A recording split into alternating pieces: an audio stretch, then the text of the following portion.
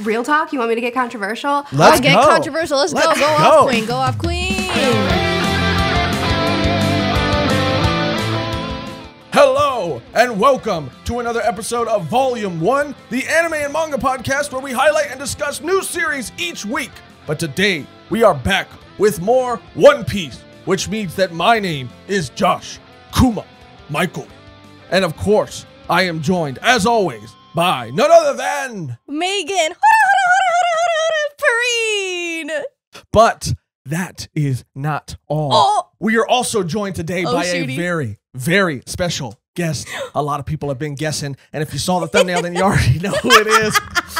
But she is a booktuber extraordinaire, occasional manga reader, lover. She is a beautiful soul, a beautiful person. Everybody, give a warm welcome to Merphy Napier! Hey. Merphy, thank you for joining us today. How are you? Yeah, no, thank you so much for having me. I didn't expect the big intro, so I was frantically Googling my character's name because I forgot his name. Do you guys know who I am? It's super obvious. This is the best cosplay I've ever done.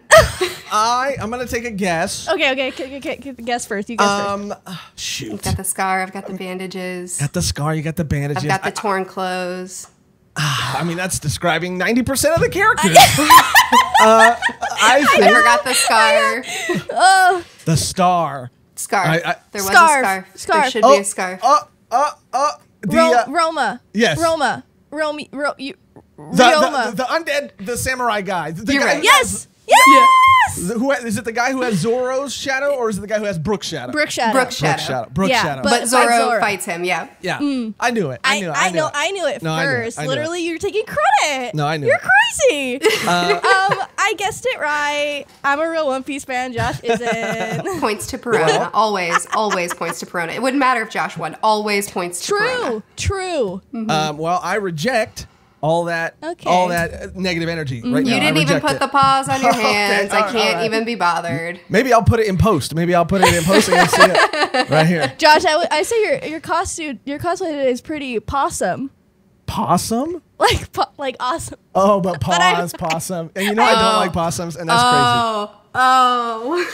The puns are gonna be wild today, guys. Get ready. No. Get ready. I'm ready. I'm breaking out today. crazy. Yeah, Okay. Megan's been doing a lot of preparation. I've been writing and I've been laughing to myself. I've been like, that's a good one. Of course, everybody here, I'm sure everybody here knows who Merphy is, but if you don't know, she has caught up on One Piece in the past. I think she said it took her a year to catch up. She has a bunch of videos on One Piece series reviews. They're fantastic. They're great. Arc reviews. She has a video on Thriller Bark as well, but we're going to sort of exchange our thoughts and tell you how we felt when we first reacted to it. And we're interested to know sort of how you feel about things, even though we already, kind of know because we saw the video, your video, Merphy. But I think it'd be fun to talk about it all together. So this arc, first of all, gets, I wouldn't say as much hate as Skypiea. Yeah, I never heard people say skip Thriller Bark. It's always Sure. skip Skypiea. And either or, not good, but... Yeah, but a lot of people say that this, and we said this in our first video, Merphy, I wonder if you agree. People said, we had a couple commenters saying that, oh yeah, Thriller Bark is gonna, don't expect too much, it's gonna be a breather arc. It's still in the grand scheme of things, or in the grand line scheme of things. Ooh. It is, it's something that's really not super important to the overall story. Yeah. Oh, no, that's totally not true. Yeah, I completely disagree. I get the nothing happened joke now. Okay, yeah, we get it. We get it. You guys are in on the joke. We get it now. Now I feel like I gained another badge on my One Piece vest of honor. You got me. Okay, is that what you want to hear? You got me. Got him. Yeah, I was like, I was getting enraged, dude. I was like, what do you mean nothing happens? So many things happen. I was thinking like maybe Luffy wakes up and it was all a dream. I was like, is that what they mean by nothing happens? I was speculating up and down. Crazy. That would be crazy, but no, a lot of things happen, you guys. We loved obviously the first part. We loved the second part, but since we have Merphy here, Merphy, if you wouldn't mind, what are your thoughts, I guess, on people's opinion about Thriller Bark in the grand scheme of things? And just, I know there's a lot of other points, like maybe I'll rattle them off and you can kind of go through how you feel about them as well. But, a lot of people had a problem with Sanji a lot, and his sort of attitude or his change of his attitude. His attitude. He had an attitude problem, but his change of character. I feel like a lot of people feel like that he really changed. Something about his character changed, and he became more pervy. The villains, people hate the villains, and the whole Thriller Bark versus Skypiea comparison. How do you feel about that, Merphy? I know that's a lot to throw at you. No, it's fine. I think for Thriller Bark, a big reason why a lot of people dislike it is, one, because it's sandwiched between two excellent arcs, and two, it is very long without an extreme amount of action. I know Shonen tends to have a ton of action. Oda just doesn't feel the need to have action on every single page, but we still got like the biggest, baddest fight scene at the end of the arc. For real. Yeah. I mean, my goodness, it was so good. Yeah. But also just, it's a really different vibe than the rest of One Piece, Like, One Piece is this adventure, and Thriller Bark doesn't feel very adventurous. It feels very closed and very, like, spooky and creepy, and it's just a different kind of vibe from the rest of One Piece. Too true, Merphy. Yeah, go off. Too true. And it is true, too, that remove our current arc, Thriller Bark has felt outside of the rest of One Piece. It's felt like a side tangent. Now it's extremely relevant, but it hasn't been. Right. So it will come back around. Everything comes back around. But it has felt isolated for a long time. And I understand that. I love my gothic girl. I love my Perona. I love gothic feels in general. I thought that the artwork of Thriller Bark was on another level. Couldn't agree more. Oh my goodness. And the gags. I saw you guys' last video. The gags in this are so constantly good. It has, I think a big part is that the Sanji moment is a big low. And there are a lot of people who don't really have a problem with it, and that's fine. You can like what you like. But a lot of people have a problem with it. And I think that really sours the whole arc for a lot of people. And it didn't sour the whole arc for me, but it is a part that I will go off about. Yeah. Yeah, well, I mean, let's go off about that for a second, because I also saw in our comment section that people say it wouldn't have been as big of a deal if it didn't feel like from this point forward, Sanji sort of continued down that path, that road. Like, he didn't snap back to being the type of, I guess, pervy gentleman that he had been before. He became a little bit more of what he was in Thriller Bark in the story going forward. Do you agree with that? I mean, I can't really speak to that. I don't. I mean, that's kind of hard to talk about outside of, spoilers. I don't agree with that. I do think that this is a low moment for Sanji. I think it's his lowest moment. There's one that I guess you could kind of argue rivals, but I don't think it does. But I think that, I mean, real talk, you want me to get controversial? Let's get controversial. Let's go. Go off, queen. Go off, queen. I think that Oda missed it. I think this was just Oda missing it. I think that Oda has... He's a human. He's a human. Yeah, of course he... Yeah, sometimes his humor is going to be a miss. Yeah. And I think that his humor is on point throughout this whole series, and he tried to make that Sanji thing funny. Sanji is a perv. He's a ladies' man. He's like all this stuff. And like him being after the ladies and him always wanting a girl and always simping, like there's nothing overly offensive about that. I just think that Oda tried to make a gag out of this villain and out of Sanji also wanting to peep on women, and like he missed the joke. He missed the plot. Like it just wasn't that funny. He took it too far. And I don't think that Sanji goes too far very often in this series. I think that his particular brand of humor is the off-putting sometimes, but like it's not borderline. Like he's not talking about wanting to violate privacies, what I mean? Exactly. Well, that was kind of the crazy thing, and again, we kind of touched on it a little bit, but having more time to kind of collect my thoughts on it, I guess, is that scene with Absalom in the bath with Nami. That felt so completely out of place in One Piece. And again, like to the point of like Oda missing it and him being human, and it happens, especially over the course of thousands of chapters, it's bound to happen. Yeah. But I think he kind of missed it maybe with Sanji, but he for sure I think just super kind of went too far with Absalom. We have like we're coming off of Spandam, right? Who is like a villain that we hate, and we hate him. We love to hate him. We love to hate him. But this is a different. This is like I hate him, but I'm also really kind of disgusted and like.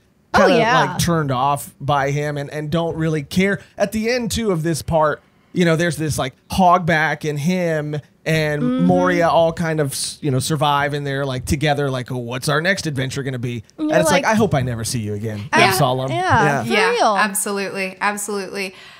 So as far as that scene in the bathhouse, I think that there's nothing wrong with having Absalom, that kind of, or Absol, I don't know how to say his name. I mean, you're probably saying it right. I say everything wrong, so it's probably not me. I think there's nothing wrong with that villain being villainous, right? Like, what he did to Nami is despicable. Yes. It is the fact that the scene, the way it was drawn, was also kind of sexualized, is where it was like, what are you trying to do? You know? Yeah. And that's kind of where I teeter, because we've you know, we've reviewed series like Goblin Slayer, which has a pretty, you know, controversial scene where it depicts some pretty graphic stuff. But the idea behind it is that you're supposed to, this is what monsters do. And you're supposed to feel like they're monsters, and you're supposed to hate them. And there's this sort of like not glamorizing, but there's this sort of like softening up villains a little bit in a lot of maybe like mainstream media, so that they are more, it is more maybe marketable, or it's not as controversial, and villains don't seem to be as like villainous maybe as like a real life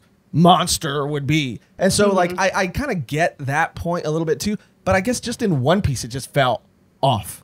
Yeah, that was like the first time we really seen it like that heavy-handed, I think. Oda especially, like we see, you know, like obviously like there's some scenes with like Nami and Sanji or like other types of characters, but this is like the most fan servicey thing, which it shouldn't be fan servicey at all, because it is like her literally getting attacked. I could see it anywhere else, like her, like, you know, like laying on the beach or like just doing her thing, but it's literally like the depiction of like a horrible act, and we're like, this is where you decide to do it, Oda. This is where you decide to put that out there. So those two parts felt really off. So that was a low for you as well. Yeah, for sure. Yeah, for sure. Yeah, and I'll clarify this, because I did say that like I don't think this continues. The theme of peeping does continue. I just don't think that it gets to this level again. Right. So I just don't want you guys to like think, oh no, Sanji's character is ruined. He still has so many amazing moments. But this is definitely, it was the lowest for me, for sure. I was so mad at him when I read this, because he's a person. Yeah. Like, he doesn't feel like a fictional character. It's like, this is someone that I have grown to love so much. It's like, you're better than this. Yes, I know. You're like, don't do this, Sanji. Don't go to this low. Yeah, I do feel too, like, I mean, unfortunately, like peeping and stuff like that, it tends to be a trope of the medium of manga a lot of the time. Yeah. Right. But with Sanji and the whole Absalom thing, like, I felt like it could have been fixed with just a line where in their fight, if he would have just said, like, that was my dream as a child, but then I decided, or I grew up, or I decided that I didn't want to be that type of perv or something. Yeah, instead of saying, I'm still going to peep, even if I don't have the fruit. Yeah, exactly. And being like, oh, you know, I wish you stole my life. If I found this tomorrow, I would have ate it for sure. Like, what are you talking about, Sanji? Yeah. Right. Yeah. Or even just not playing it off as a gag and just making it like a serious character flaw that we have to explore or something. Yeah. Oh, that would have also been interesting. I think I would have accepted that more. You've got us started on a real controversial note. I hope you Yeah, I know. We're ready. I already hear the comments. Actually, this was a very important moment for him. Kidding. I mean, so far people seem to be in like unanimous agreement that was this is the a low low for Sanji. Good. How about the villains? Did you feel like, oh man, yeah, obviously without giving too much away in terms of like future arcs, but the villains here up until this point, did you were you a fan of them? Did you hate them as much as other people seem to have hated them? I hate Absalom. I mean, yeah, for sure. Yeah. Besides like Gecko, we have Gecko, we got Hogback. Yeah. So obviously Perona is the queen of the universe and deserves every good thing in the world. So she's a brilliant antagonist. Kuma is a brilliant antagonist. Love Kuma. I mean, obviously. Oh, yeah. Kuma. You do that good. Thanks. And then let's see. Moria, I think a lot of people don't like Moria just because he's kind of a deadbeat. I don't like his character design, but I don't dislike him as a villain. Did you guys were you fine with him? I think now that we've completed the arc, well, Mehgan, you go first. How did you feel? I mean, he definitely, like, towards the end, I saw a couple of things, like, didn't really make sense. Like, he kind of just forgot, like, how his powers worked.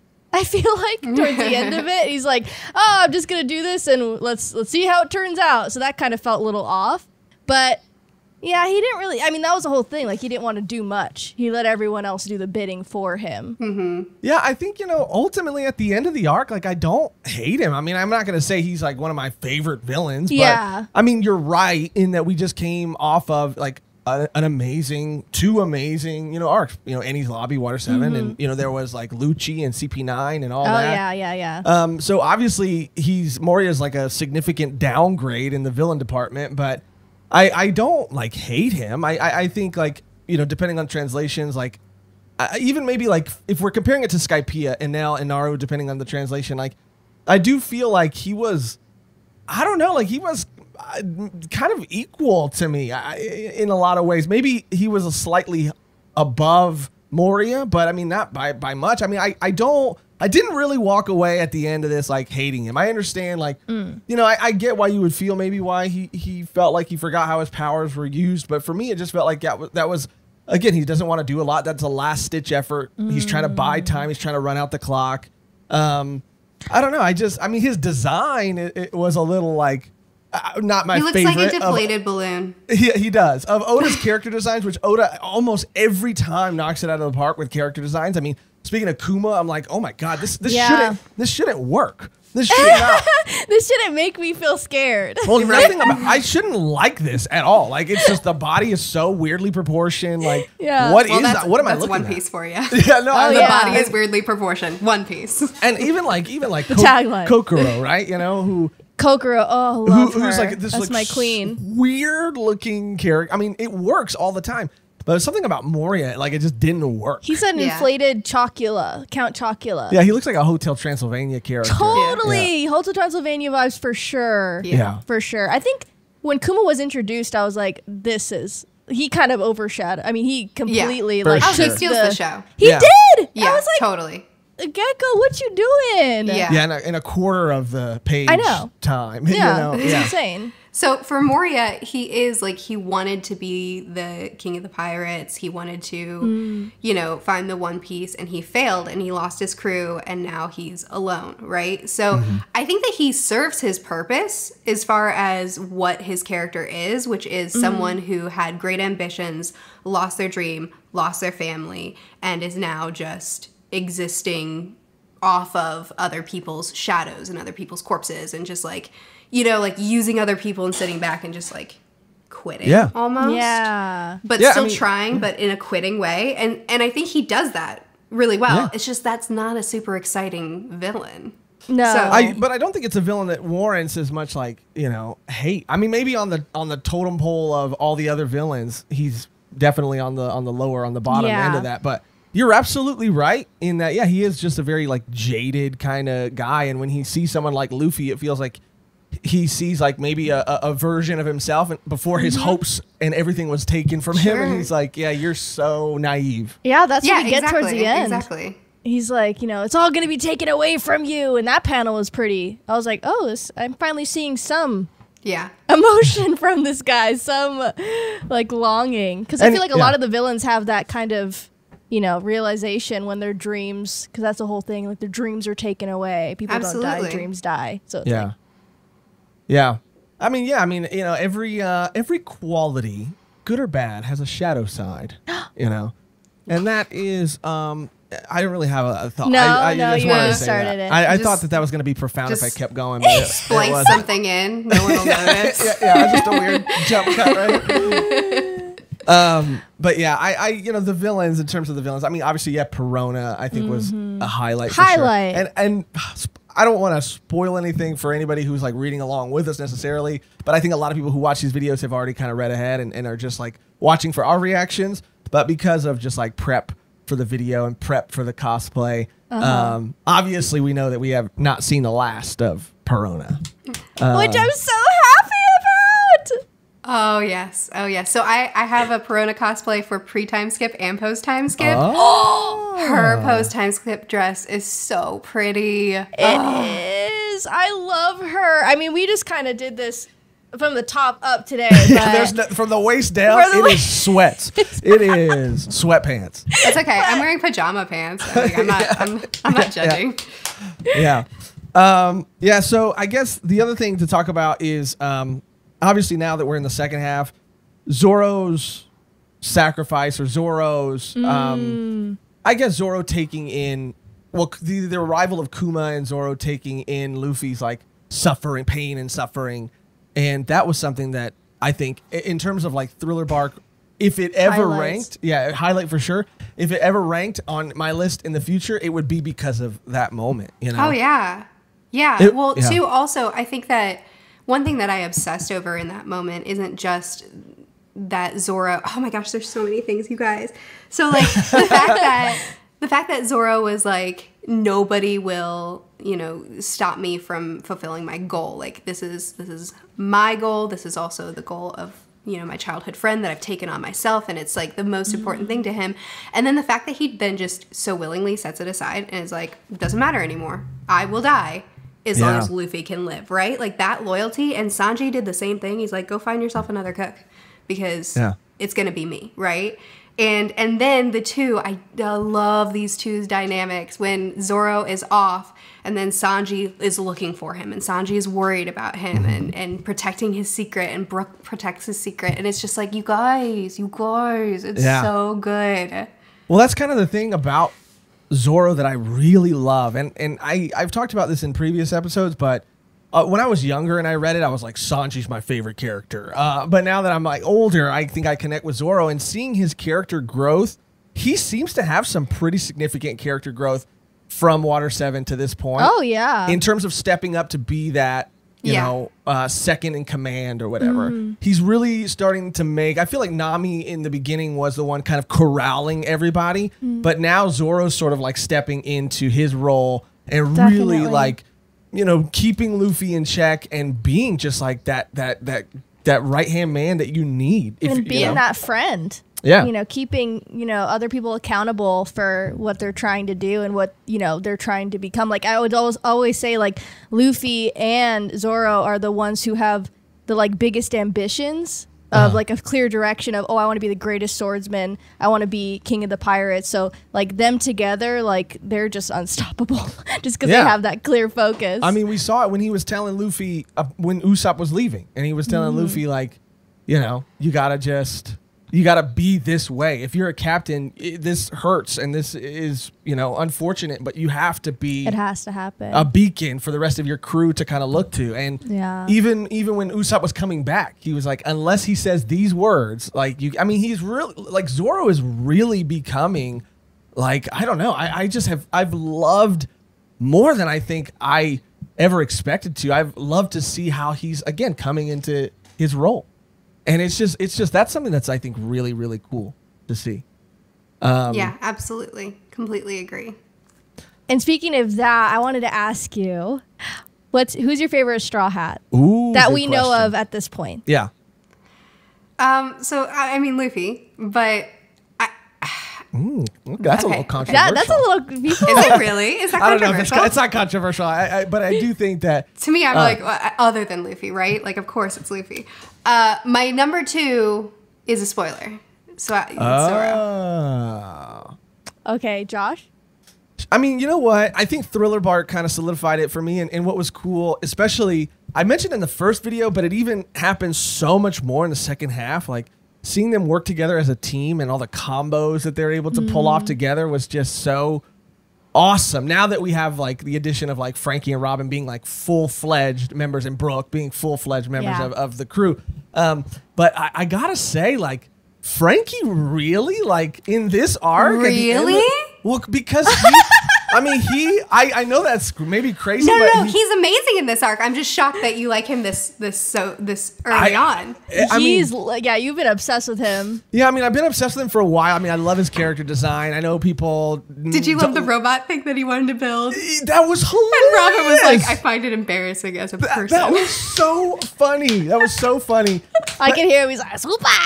Yeah, we've talked about it too. How Oda has described like if they had familial roles that he would be a father figure, but here he really is like especially in terms of Brooke, like he has empathy. Yeah. He has like he has ingenuity. He's strategic. He really shows off his skills. He really puts it all out there. This arc, I mean. Yeah, he really like kind of like.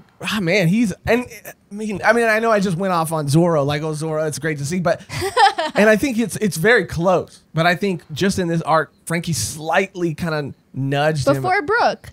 I mean, Brooke's great too. What do you want me to say? I'm so glad you love Brooke. Listen, Brooke is a character that really snuck up on me. When I first met him, I was like, all right, I guess we're doing this. But Brooke only gets better. And now, as I was flipping through the chapters, I didn't do a proper reread, but as I was flipping through the chapters to make sure I was aware of what we were discussing today, I was like, oh man, stuff about Brooke that he was just the quirky skeleton, but now that I have context, I'm like, Brooke, I love you so much. Yeah, I kind of. So, do you think you were completely sold on Brooke by the end of Thriller Bark, or are you saying that it took a little longer? It took longer for me.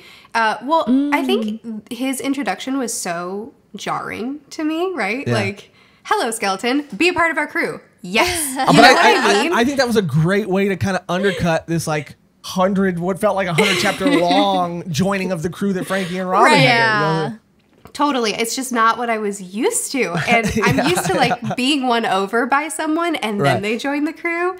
And with Brooke, now I appreciate his like burping and farting through meals and getting super, messy, and like his gentlemanliness, but him being lost at sea for 50 years is actually, he just kind of lost it. Yeah. Oh, no. Oh, yeah. I know. So, I know. But in the time, I was like, what? Why? Why are we doing this? Like, what? What are we doing? But now it's like, my Brooke. Did you go back when you read this initially? Did you go back and did you watch the episodes that have Brooke's backstory where you get to actually hear the Binks Brew music and everything? I've listened to the song, but no, I haven't watched the episodes. Because something about, and I think reading, of course, it's like, the source material, right? Yeah. I always think it's the superior kind of choice most of the time. However, there are certain episodes that I pick and choose and feel like I need to watch. And those couple, I felt like I needed to watch to really hear the music and to really see it all. And the pacing, the anime really does a great job at really kind of slowing things down, letting things breathe, letting you really feel everything, dedicating like a whole, like almost episode and a half or two episodes to Brooke's backstory, not rushing things. It really made me feel twice as emotional as I did reading it.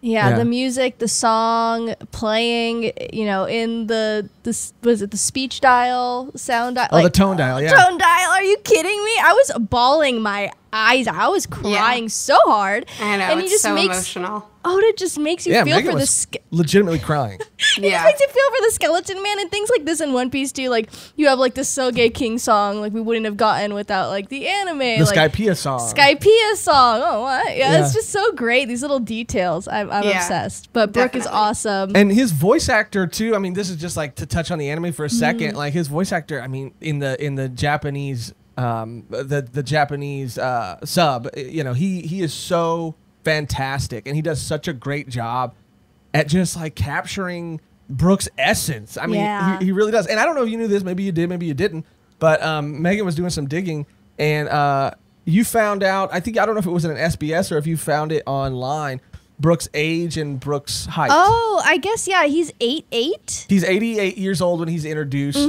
because he was 38, and then he says 50 years later he was stranded for 50 years. So 88, which is the amount of keys in a piano. I don't know if you knew that. No way. Yeah. How fun. And he's 8'8". And he's 8'8", yeah. Yeah. Oh, wow, 8'8", man.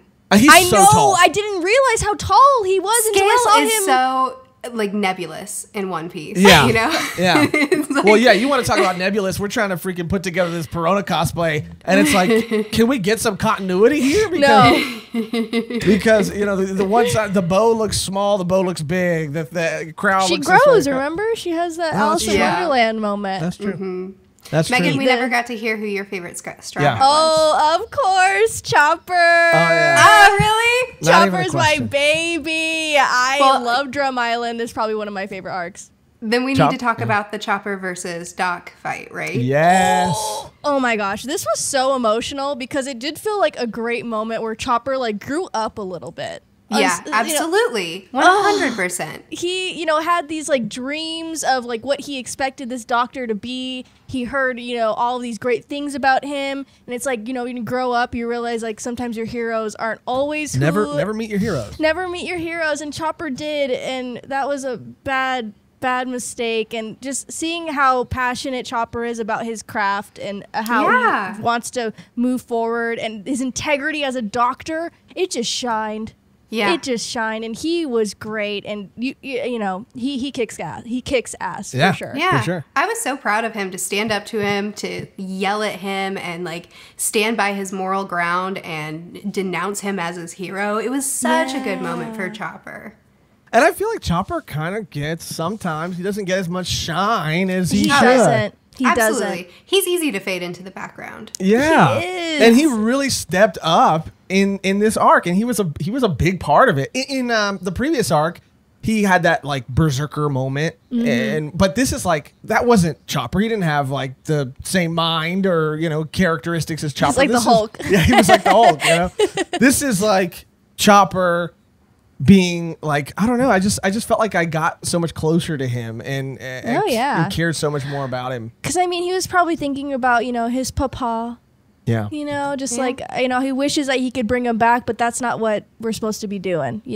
It was so powerful. And I really do hope Chopper gets more moments. I'm sure he will. But I like you said, Merphy, I think he does tend to. It is so easy for him to fade to the back, and I kind of hate that. Oh yeah, he was also the one whenever we were fighting Shadow Luffy, Oars. He was the one that detected that the arm is weak if you hit the arm. Yeah. So useful. Absolutely. And this is one of my favorite fights in One Piece. At least one of my favorite parts in this section of One Piece because the crew is completely working together, calling out orders and taking turns and playing off of each other, which we just don't get that much of. No, because they're usually either split up or Zoro sleeping. Zoro sleeping. They're usually all separate. That's what I mean about the combos. Loving to see how they work together and how they use strategy and how they actually I love that Luffy is brute force, but I also love both. I love that he can be that. That's what I loved about the Usopp Perona fight. That seeing Usopp amazing fight her with strategy was so awesome, and it's kind of here again, but in a team dynamic. Oh yeah, and I really I absolutely loved almost all the fights in Thriller Bark. Almost all of them were so enjoyable. Absolutely. I think the Usopp Perona one, the big bad fight that went on forever, that was completely satisfying at the end. Even the little fights to me, like whenever we face off against the Hell Dog. What was it called? Oh, the Cerberus. No, the Cerberus. Yeah. No, that's right. It's called Cerberus. Yeah. Okay, Yeah. Facing off against that, all throughout this arc, you have the strong guys going up first, and then just easily just being like, bad dog, or whatever. Yeah. And then we have the weaker ones, the less, of the powerhouses that come through and really have to struggle. And or actually the other way around, the weak ones go first and then the powerhouses. Mm-hmm. Sorry. But anyway, even these little confrontations that we come across, I think are just so brilliantly drawn, and the way he kind of shows the different balance of power dynamics between the characters, and then allowing even the characters that aren't the big strong ones. Even Nami got an amazing scene, and Chopper got his amazing scene, and Brooke brought the salt. That was great. Yeah, even just those little moments within the fights, they're all satisfying to me in this one.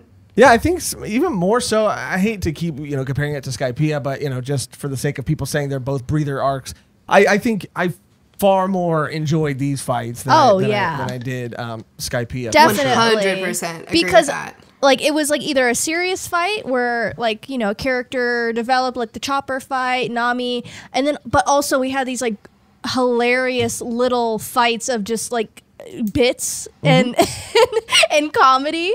That's why it differed so much from Skypiea, because it was just like I was laughing every other page. It was hilarious, and it was just so like Merphy said, it was just so different and fun, and like I never would have thought that I would have seen zombies in One Piece, I never like thought it ever could, in my mind. Yeah, Right. Maybe Coulda, would go ghosts, but not to the extent of like Perona and having these zombie stuffed animals. Like, what a great arc. I mean, yeah. I will say, I do think that it's fair to call it a breather arc, just because I think that as far as the big emotional, intense things that happen, this is a lot more gag-centric. It's a lot more fun. Even though it's spooky, it's lighthearted, and we still get the emotions that you expect from One Piece. We still get the fights that you expect. We still get the character moments. We still get all that you expect from One Piece, but in a lighter way than what we've been getting. And between, again, you know, you obviously don't know what's coming, but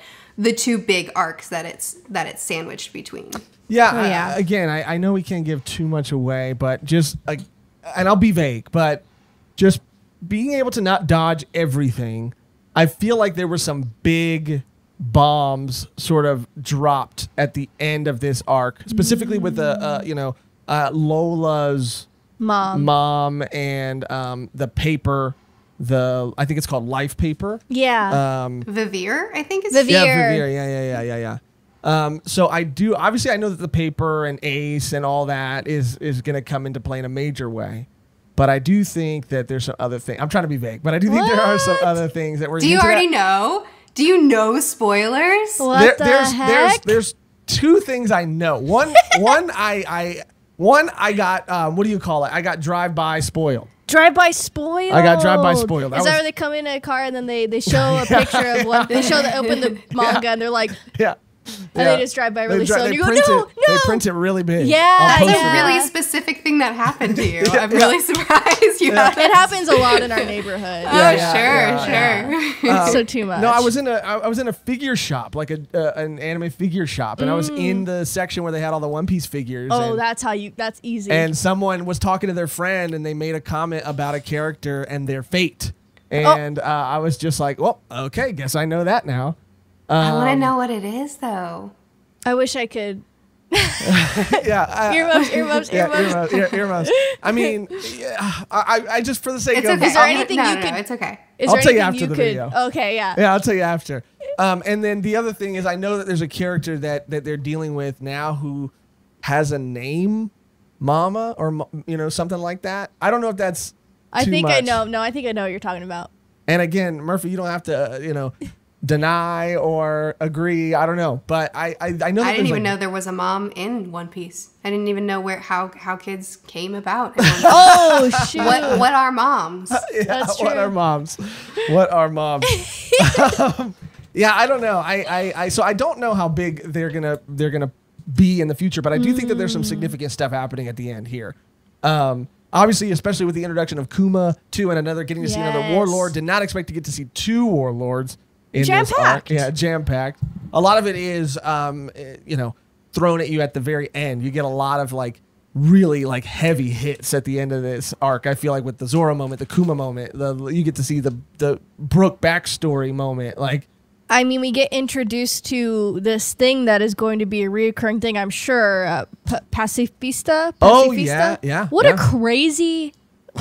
What a crazy thing to just be like, here you go, this is a warlord, but I'm also kind of like a cyborg. I'm like, huh? And this Vegapunk guy? Vegapunk? Who's been name dropped in the previous arc already?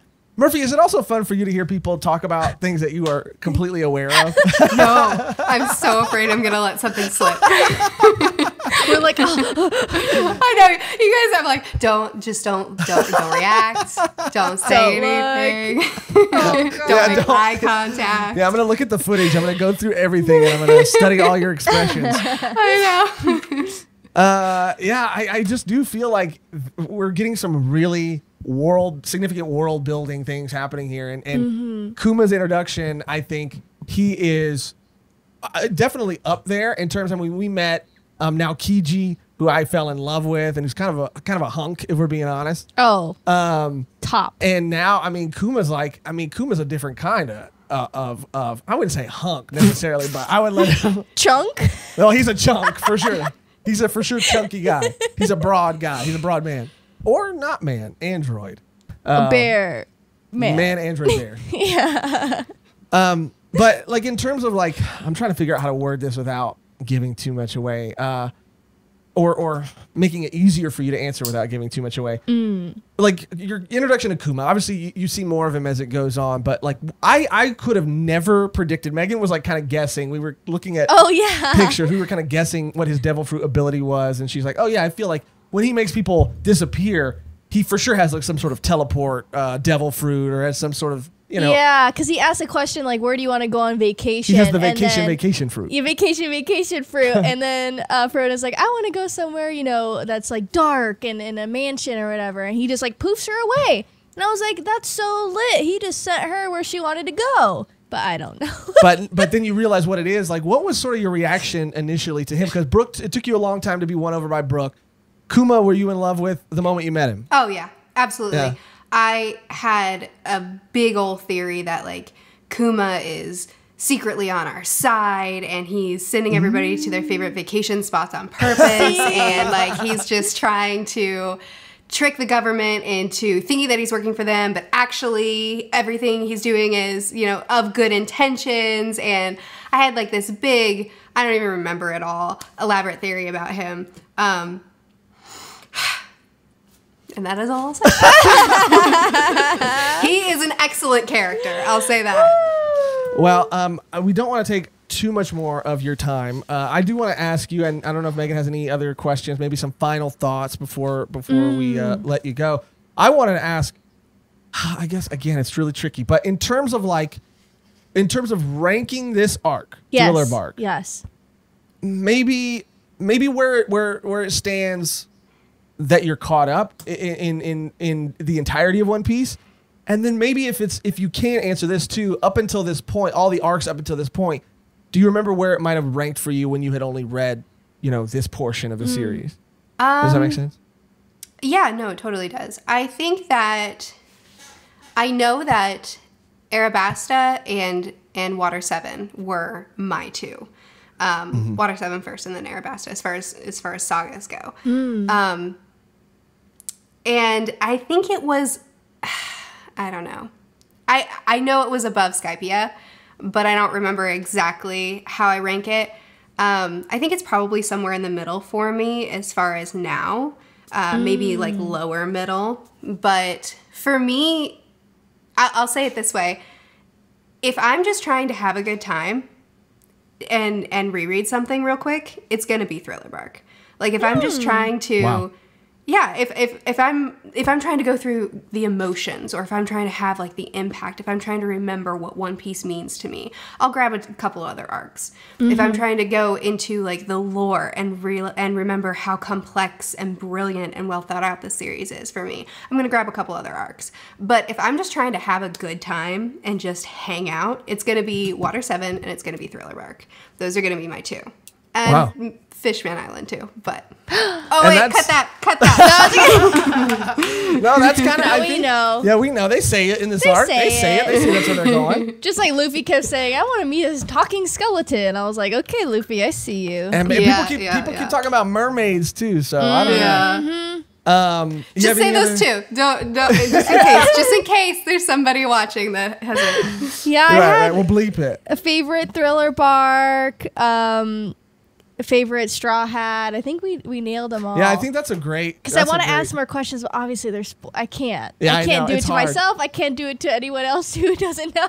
Yeah. So it is hard to like ask any questions about. I mean, I think that sums it up perfectly. I mean, obviously we haven't. If you're watching this, we haven't recorded our beat by beat like kind of walkthrough yet. But I kind of agree. If I want to read something fun, if I want to get just like laughs, and if I want to just read some great fights and see some great action, then I think I'm going to just probably gravitate to Thriller Bark. And like you said, Merphy, you said it so perfectly. That's what that arc is for, and there are other arcs for other things, and it's the beauty of One Piece. You got a lot of diversity. You got a lot of things to choose from. A lot of variety. Yeah. You could tell Oda you could tell Oda really dedicated a lot to this arc. Okay. All right. Well, he really fleshed Your arms it. hurt. yeah, exactly. He fleshed Really had to it. stretch for that one. You got a gum fruit? Yeah, for real. Oh, that was good. Yeah, maybe Moria needs to stretch her shadow out. For Oh that no, Moria more like Boria. Oh, okay. You saved them all for the end. You saved them all for the end. I had to get him out. I'm glad you guys enjoyed this arc so much, though. It does get a lot of beef for. I don't know. It has a pretty big low moment with Sanji, and it is super different from anything else. And if you're not into gothic stuff, I can understand why this would be like, can we move on? But man, this is such a fun arc, and I'm really glad that you guys loved it too. Yeah. Oh yeah, I was obsessed. I mean, I love. Also, too, like, it was very Night Before Christmas. It was very... Like you said, Alice in Wonderland. Alice in Wonderland. Scooby-Doo. Scooby-Doo. Mystery. Like, zombies. I mean, I'm just obsessed with all that stuff, too. So it was so easy for me to just be like, oh, my God, we're doing this in One Piece. Oh, my gosh, we're doing... Yeah. we get this? What? Oh, what are you doing? Me too. And I really feel like it was like the perfect length, too. Yeah. I mean, it was pretty, like, long in the scheme of things, but it was, I mean, so funny, so much fun to read. Brooke... his whole backstory. I mean, Laboon, come on. Yeah, but we'll go through it a little more beat by beat later, but we got to let Merphy go. Thank you, Merphy, for taking the time out of your day. Yeah, of course. Thanks so much for having me. You were absolutely great. I mean, we'd love to have you back, of course. Yeah, anytime. Maybe when we get caught up, maybe when we get a little further. But yeah, you've been a delight. Thank you so much. Thank you so much, guys. It was great meeting you. Yes, it was. Fellow Thriller Bark lovers. We got to stick together. Yes. All right. So we'll see you guys in a second in our beat by beat discussion. I started high and then I ended. I started high energy and I ended. It fizzled out. I was trying to think if you were doing like a pun or something. No. Yeah, you don't. That this is Thriller Bark, 'cause Gecko's gonna get you. Better watch out for your shadow. Thriller Bark. So hold on to it tight and share a chiller. Thriller here tonight. 'Cause this is Thriller. Woohoo! Thriller Bark. 'Cause Nightman Luke is coming for his shadow and beyond. Thriller Bark. 'Cause nothing really happens. And we are back. Wow. Merphy Napier. What a delight. I know. So much fun. What do you think? Sunglasses on or sunglasses off for the rest of the episode? What do you think? I like them on. On? Then they're staying on. Now it's time for our beat by beat discussion. We're going to keep it kind of brief. We're going to, kind of blow through it because we got a lot to talk about and we want to keep all the Merphy stuff in. Okay. So let's start going through it. Where we left off was at the fight with Zoro and the Undead Swordsman, who is, of course, from another series that Oda worked on, Wanted, which is also canon in the One Piece universe. That's pretty cool. Yeah, super cool. This fight, again, was really, really cool. It was a lot of fun. I think the highlight for me was obviously Zoro getting his sword, and obviously the fight itself in terms of like all the fights that take place in Thriller Bark. Like this wasn't at the top of my list, but it was still a great fight. Yeah, I would agree. I think like the Chopper one might have been better, and it might have been one of the highlights for me personally. And then obviously towards the end, like we get that crazy, humongous, amazing fight. But yeah, this was probably my least. Well, actually, no, I scratched that. Sanji. Yeah, I mean, even though the Sanji fight is controversial, it was at least, I think parts of it were funny to me, parts of it, even though that is a controversial statement in itself. But after that what I think was also really cool too is that Brooke realizes that the swordsman wasn't even giving it his all. Yeah. Every time he was fighting Brooke, he was not even giving it his all. And that, I think, just seeing how that kind of hits Brooke, that was kind of crazy. He kind of realizes it and says to, I think, Frankie, who's there with him, like, oh my God, this guy was not even fighting me. I got my booty kicked. Yeah, I got wrecked, dude. I look like a freaking skull and crossbones from Jackass over here, dude. It's like, Hi, my name is Brooke the musician, and this is the Undead Swordsman fight. But that was a cool moment for Brooke too. I think realizing how important that having the Straw Hats around can be, and how strong they really are. Oh yeah, I did like aspects of this fight too. Like I do like how usually every time we get like a swordsman fight with Zoro and he fights another swordsman, it's always, ends with dignity. Like Well, they're never like, I hate you and I'm gonna hate you for the rest of my life. It's like, you are powerful and I respect that and I'm going to grant you like access. Like it's just so funny to me. I actually loved that about this fight. I actually loved that the swordsman went out with honor, and how there still seemed to be, this is where we get like the inkling of there being, because we know that there's a connection with the shadows to their owners. Yes. But that there's still, this is where we get an inkling that there's still some sort of essence of the original soul or the original like personality in the body outside of just their physical fighting abilities. Yeah. Which I thought was really cool. Yeah. And there's just like a level, like there's always a level of respect. And I thought that was like done really well. Yeah. And of course, at the end of this fight results in Brook finally getting his shadow back. Yay! You know what that means? What?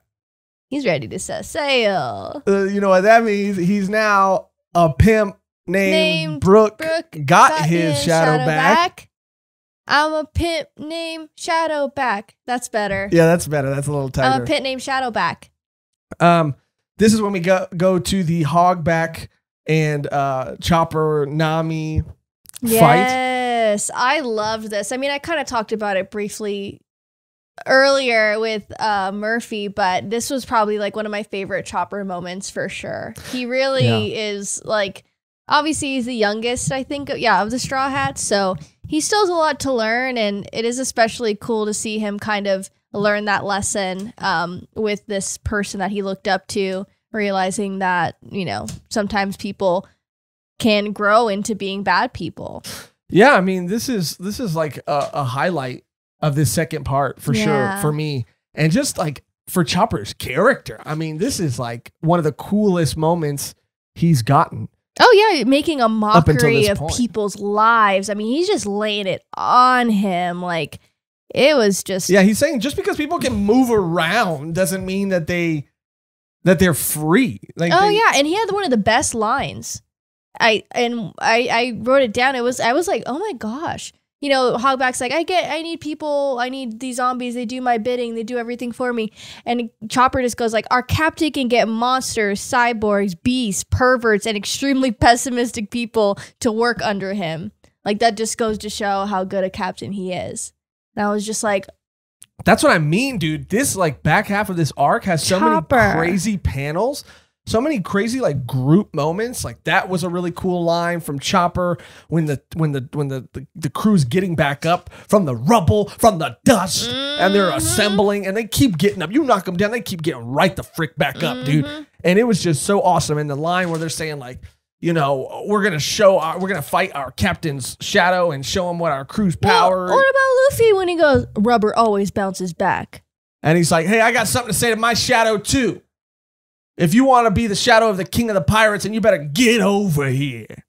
Get over. I mean, like, are you kidding me? Like that rubber bounce backline, I was like, Luffy. Yeah, this is like badass moment after badass moment. It really is. And I was just, I mean, this was definitely like one of the highlights for me for Chopper. His character development, I mean, like we said, he kind of gets thrown to the wayside sometimes. We saw a little bit of him, last arc with the whole beast mode thing, but this is where he really shined. And it was like so much more personal to him because he's a doctor and because he has had a loved one pass away. So yeah, he's like, of course I'd want them back, but like it wouldn't be them. Wow. And that's the whole thing with like Sindri. That's why he kind of got triggered, because it's like, of course it's her body, but like it's not her. Yeah. And right. Chopper's like, okay, would I really want that? Would I really want to bring the doctor back? But it wouldn't be him. Like, And Hogback, of course Hogback would be the stalker. Some sort of freak stalker who would be just trying to get Sindri. He's like, I had all the accolades. I had all the freaking notoriety. And she still didn't want me. It's like, because your name is Hogback, dude. Yeah. Change your name. Like Dr. Dr. I don't know, Dr. Smith or something. Backhog. Dr. Backhog. That's pretty good. Yeah, just switch it around. Dude, you're a master surgeon. Dude, do some surgery on your name, dude. Yeah. A hogback? I thought here's my fiance, hogback. I thought he was gonna be the one who ended up killing her, but he didn't kill her. Oh, that would have been a crazy twist, too. No, he just kind of waited and then he was like, oh, I'll go dig her up, I guess.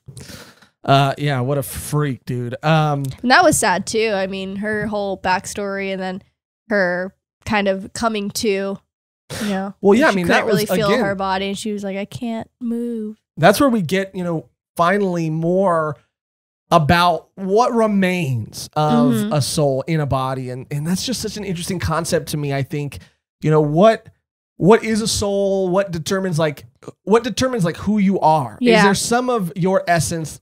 I was like, are you your physical form? Is there some sort of, part of your essence always in your physical form? I don't know. I mean, this was crazy to see, like, a Chopper, and I think it was it Robin, or was it I think it was Nami, or Chopper and Robin, just they're pleading to Sindri. They're pleading, like, if there's anything left of who you once were left, then please, like, this isn't, you wouldn't want this. This is what the owner of this body, they He's wouldn't like, want it's this. kind of getting intense. He's like, how would your family see you now? You think your family would like you being this way? It's like, Yeah. Jesus. Yeah, like, it's crazy. poor lady, poor Sindri. I really felt that. And then her, like, smile, too. Like, so heartbreaking. When they look and they kind of see her zombie form, and then, like, her original past form, and her just, like, kind of smiling behind. Yeah, like, when Orz is about to, like, crush her.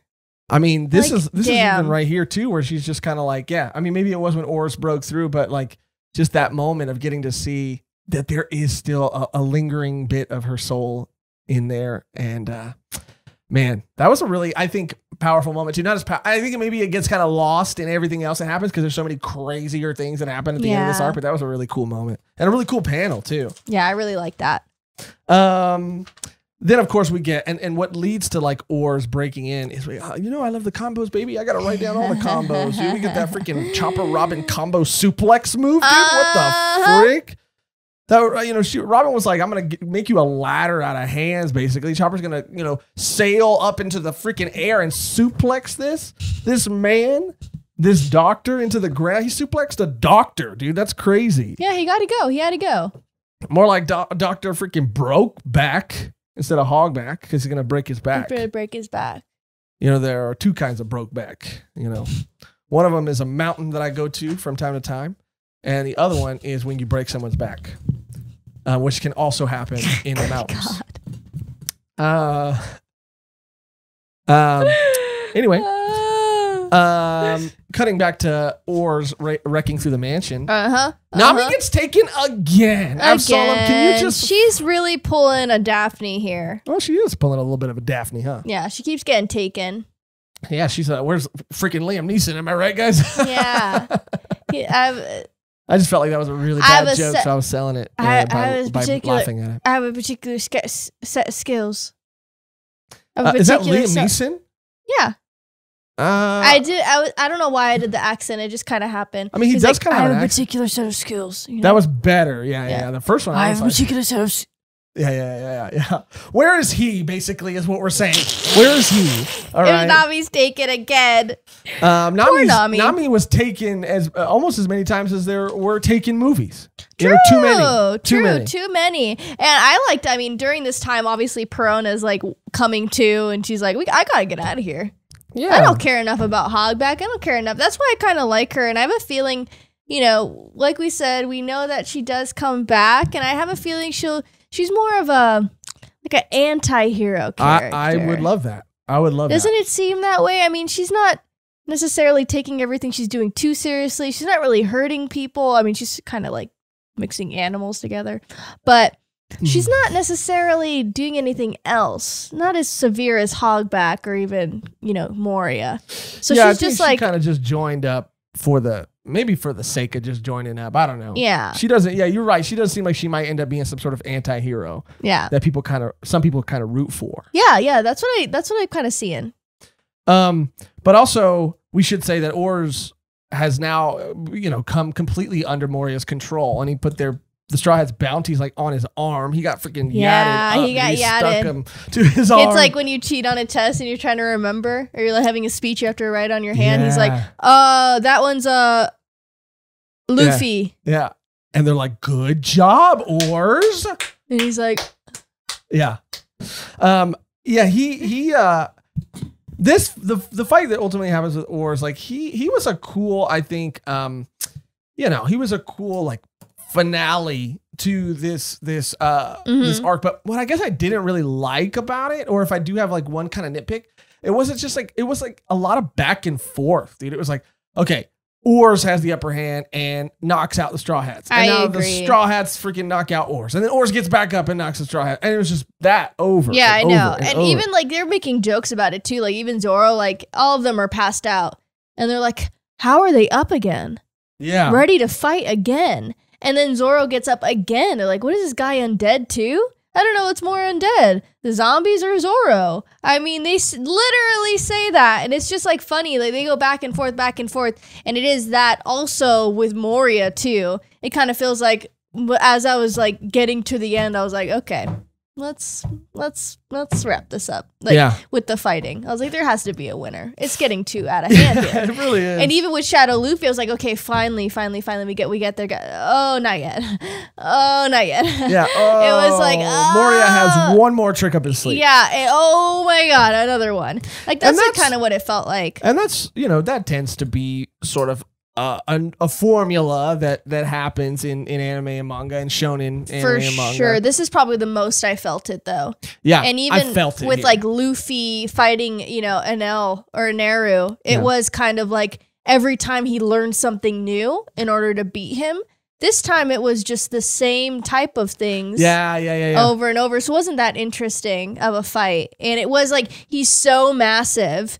And Chopper, that was the coolest part, is Chopper finding out the weakness and finding out they have to like freeze him. And, he's probably walking around naked. And they're like, how are we gonna get beaten by this loser? But yeah, I mean, that was the most interesting part of the fight. Everything else, it was kind of like, okay, we can... Let's speed this up here, and again, like the Straw Hats, we really see them fight as a group, which was cool. Get trampled as a group, which was cool. Yeah. Live as a group, die as a group. Live as a group, die as a group. And I did like all of them like gearing up. They're like, we gotta get what's his weakness? Chopper's like, I'm gonna get him. Like, we just have to figure this out. And then Usopp's just like, I am so scared. Yeah. He's like the one. He's like, I am terrified. I am so terrified. Usopp has some new gadgets that I'm gonna talk about. I'm gonna put a little star by that because his new gadget was super cool. His new gadget was awesome, and then also Frankie's stairwalk. His stairway to heaven. Stairway to heaven, stairwalk. Yeah. Someone made a meme and it was like Frankie was playing Fortnite before anyone else. And it really was that. He was like building out of nothing. Yeah, dude. He killed it. That's what I'm saying, man. Super. Frankie's definitely super. And Merphy said the funniest part too is when they're trying to do that robot. When Frankie puts Chopper and they're all trying to like go on top of each other, and she goes, that's so embarrassing. Don't ever ask me to, what was the word? Dang it, I forgot. It was so funny. She never asked me to like, dang it, something up again. Yeah, I forgot what it was. Don't ever ask me to do that. Don't ask me to like, it's humiliating, basically. I'm not doing that.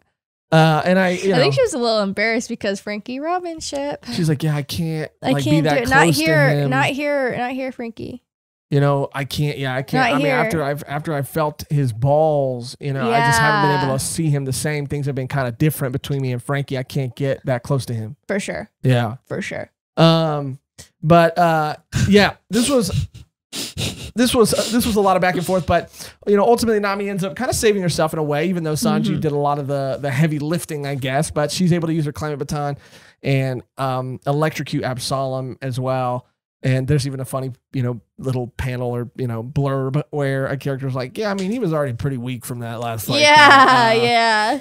But I don't know when the best time to talk about I just wrote it here. I don't know when the best time to talk about sort of the cover pages would be, but I don't want to forget to talk about those, and not to go into like crazy detail, but because I think a lot of our focus is on just talking about what's happening in the main story, even though those cover pages do intertwine with the main story and become very crucial to the main story. It was just like, it's just like this whole like saga, Enel and Naru saga is so like crazy, man. I mean, he's looking at freaking hieroglyphics and stuff, dude. I mean, he's freaking like space Indiana Jones, dude. Indiana Jones in space. It's so insane how detailed they are too, and that's what you were saying last episode. You're like so distracted. You're like, okay, I have to keep track of this too. I wish it could just be its own little book. Yeah, for real. Because I want to know. It's just like you're taking in so much information, and it's like, okay, this happened, Thriller Bark. Oh, okay, and oh shoot, okay, the muskrats. Oh. And I have a theory. Excuse us for being a little behind. But as of this recording, something major happened in the One Piece world. I'm scared. I don't want to get spoiled. And I think it's the muskrats, dude. The muskrats came back. The muskrats came back. From space. Civil War muskrats came back. From the moon. The muskrats with their muskets came back. Yeah. Yeah, they came back from space, and now Naru is freaking riding on them, and they got a rocket ship. And it's a sail. Major Muskrat. Isn't it ground control like a thing? This is ground control to Major Muskrat. Yeah, we're working on it. Do got another really cool song though that we want to reveal a little bit later. I'm not sure that might be. Who knows where that's going to end up being in the episode, but yeah, we'll see. Cause this is Thriller, woohoo, Thriller Bark. It's maybe so we'll fun. transition into it at the end, and then it'll be the video. We don't know. It's so fun. It's so fun though. I can't wait. So this is where. And we already went through all this stuff. Like I said, we're going through it kind of fast, but the Straw Hats, fight the shadow of their captain, a lot of back and forth. And we finally get introduced to Kuma. This is when Perona's trying to escape, but Bartholomew Kuma arrives. And he was kind of scary. Yeah, he's pretty scary, dude. He looked like Perona's face was like, she was like, and were you she was shocked. She was shook to her core. We watched the anime and we kind of just I wanted to hear what this man sounded like. Were you you seem kind of shocked when you heard his voice softer than I expected. I mean, he's a soft man, dude. He's got soft paws. Paw. You think whenever somebody says something kind of like, maybe that they're uncomfortable with or that could be taken away that it wasn't intended, he holds out his hand and he goes, pause. He goes, talks to the paw. Yeah. Because the freaking sunglasses don't want to hear it anymore. I don't think he has sunglasses. I think those are his eyes. He goes, I have a paw and I follow the law. That's pretty good. Yeah, Paw Patrol. Paw Patrol is Kuma. Paw Patrol is here, dude. Yeah, he's a very good character. Oh, he's a very, very good character. I love him. I love his design, like we said with Merphy. On paper, I'm like, this should not work. It works. He's so cool. Obviously, that there's something not sinister about it, but he's very powerful because Perona's reaction is just like, I'm done. I'm so done. She's like, even though they're like on the same side, she's like trying to escape, and he's like, where do you think you're going? Where do you want to go on vacation? And she's like, oh, maybe somewhere twisted, cool. Yeah. And then he poofs her. Well, yeah, and that's kind of like, again, what we talked about a little bit with Merphy, just like what his devil fruit ability really was, and then getting to see kind of the implications of what it allows him to do later was just like such a, again, interesting and awesome and really unique way to depict or show or just have this power work.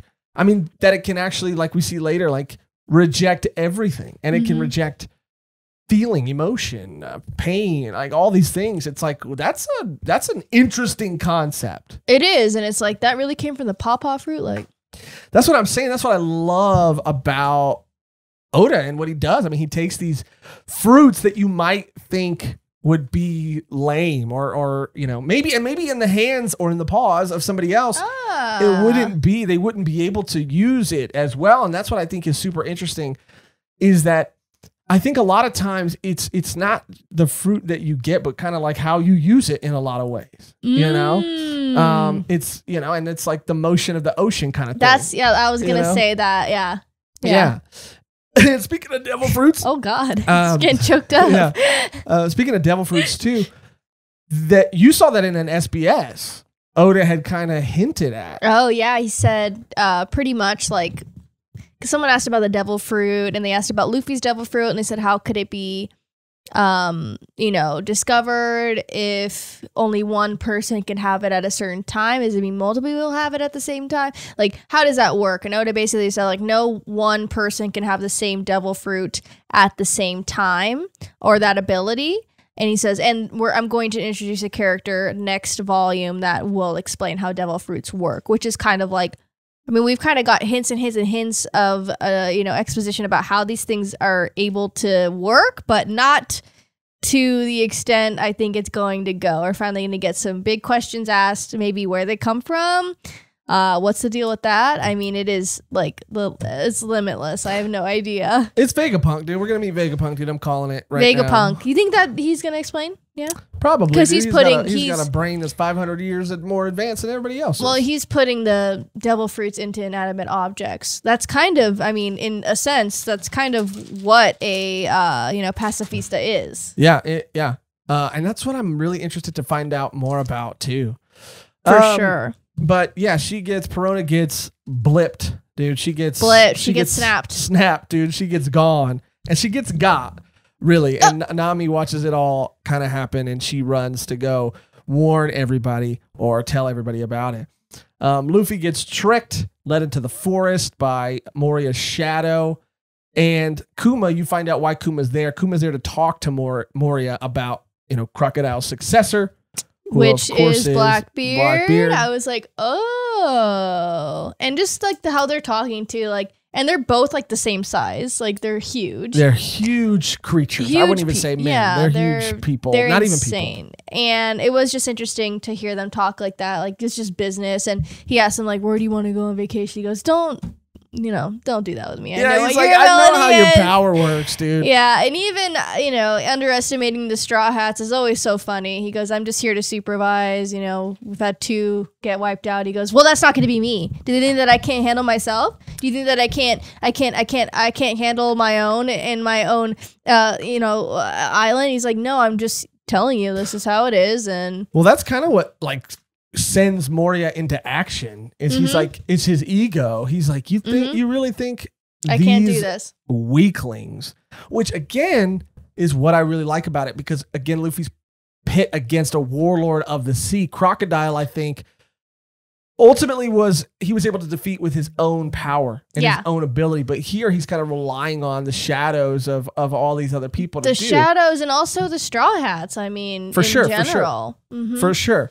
And, it just does go to show you that, like, the stakes get higher and the deeper they go into the new world is what it's called, right? Yeah. The stronger these people get. For sure. And their enemies get. But that interaction was really cool to see.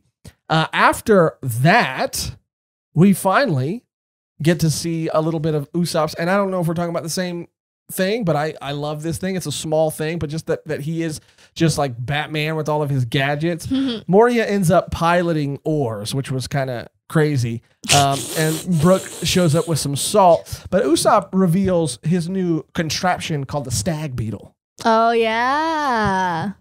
And I just love how, things are kind of planted, and then they're dropped and implied to have one way of being used, and then chapters later you kind of forget about it, and it's used again in a way more creative way, I guess, or in a way you didn't expect, which was, at first you're thinking, okay, yeah, it's to catapult this huge bag of salt into Oar's mouth.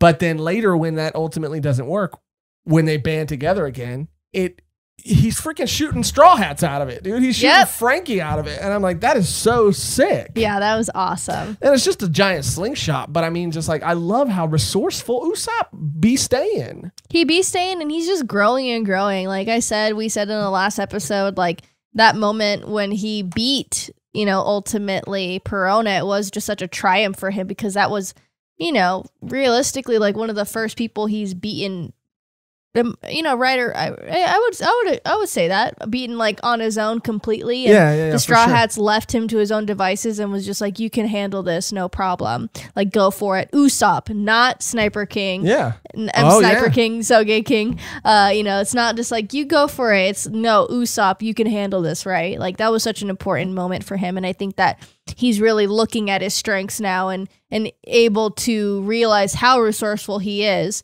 And I think that, Frankie being on the team also helped him out too. Like, of course, Frankie's an animal and a like crazy man. He's a cyborg, but he is able to build stuff on his own too. Yeah, they kind of they're piggybacking off their each other's abilities kind of in a way. Like, so that's kind of go hand in hand. Yeah, they're a great duo. And we get to see again, like, all of them fight together. And it is really fun. It is a back and forth most of the time during these moments, but it was cool to see Nightmare Luffy. That's coming up right now. Yeah. That's actually where we're at this point in the story right now.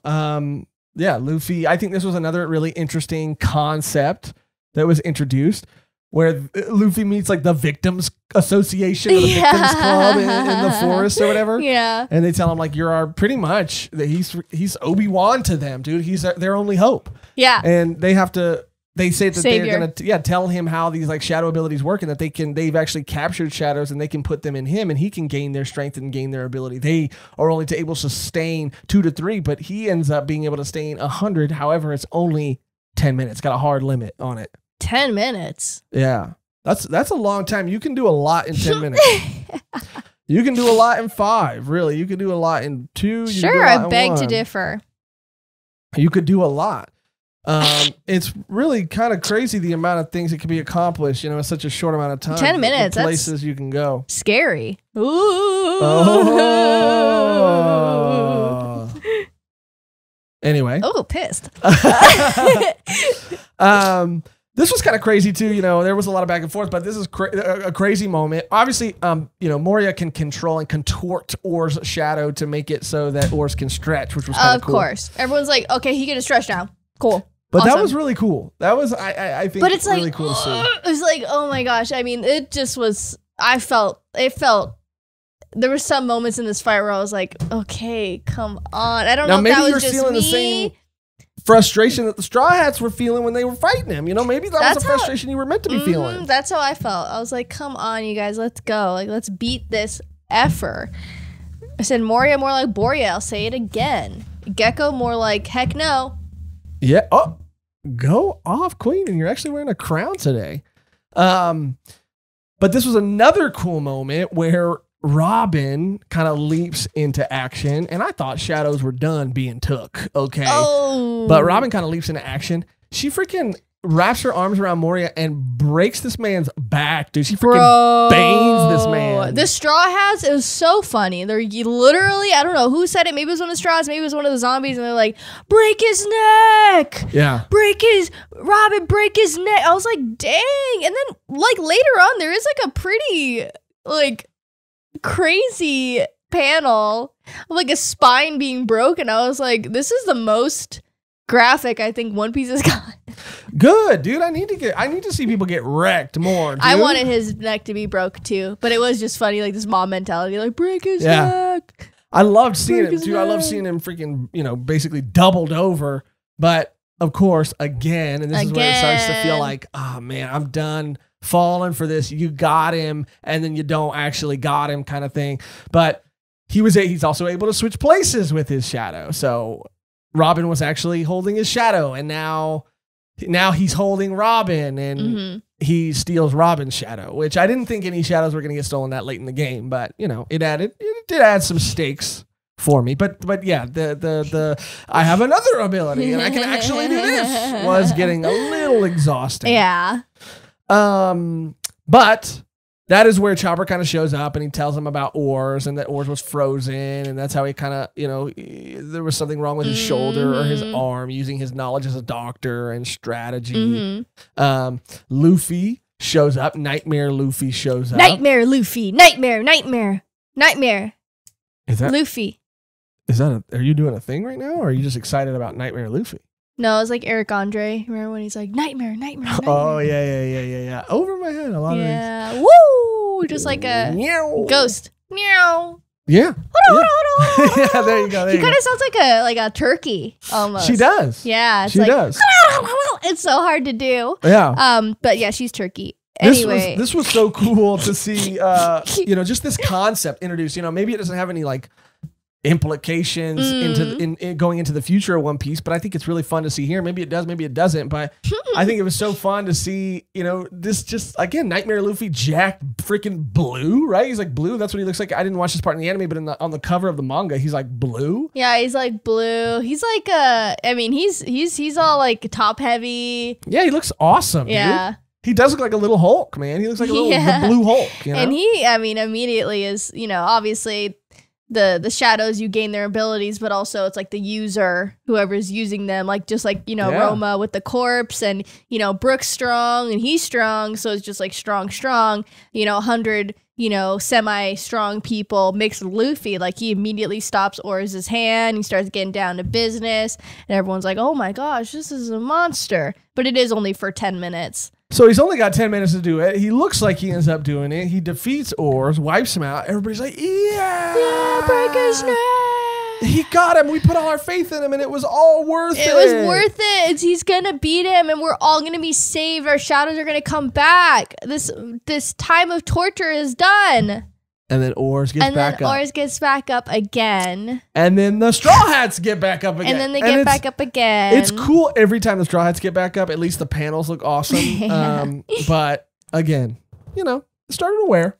And this is kind of where Nami warns them about, or we got that cool moment too with Nami jumping into the fight because she was kind of on the sideline. Yeah. She jumps into the fight with the weather baton, which is a really cool moment. And then she kind of forgets. We're at this point, right, where she kind of she forgets. Yeah, she doesn't tell them until later. Yeah, until they're kind of wrapped up with Oars. Pretty much. Oars and Moria. Pretty much. I think even I think she doesn't even end up revealing it till they get their shadows back. That's true. And Moria too. Like, the ones who don't get their shadows back, I don't even think is at this point. Oh yeah, Robin. You think that Robin and Zoro and Sanji. Is it Sanji or is it Frankie? Sanji. Yeah, they're not gonna get their shadows back, and they're like, oh my god, there is a bear. Yeah, that was crazy too. I mean, obviously, I know, but every time it gets me because you feel so connected. You're like, oh no! And the Chopper freaking calls Sanji like Donji. Like what? Oh, that was so funny. He's just so cute. Also, this is where Luffy has that badass line about like, if you want to be the shadow of the king of the pirates, then you gotta come over here. You gotta get your shit together. You gotta come to me. Come talk to me. Knock on my door. I'll be waiting for you. Come on, knock on my door. I'll be waiting for you. I'll be waiting for Boo. Cause it's yours and mine and yours. It's the Straw Hats crew. Thank you.